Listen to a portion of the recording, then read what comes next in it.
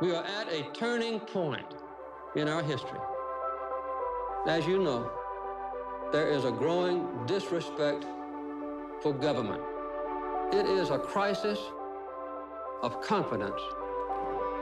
We can see this crisis in the growing doubt about the meaning of our own lives and in the loss of a unity of purpose for our nation. We always believed that we were part of a great movement of humanity itself, involved in the search for freedom. We've always believed that the days of our children would be better than our own. But we've discovered that owning things and consuming things does not satisfy our longing for meaning. Wow. He is so screwed. It's over for him. I thought that was beautiful. Stop. What?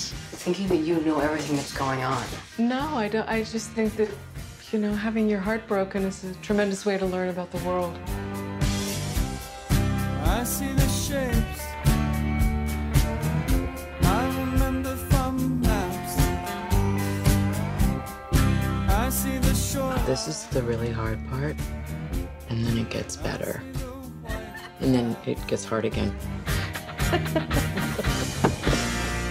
Do you think you're happy? Seriously? Look, wondering if you're happy, it's a great shortcut to just being depressed.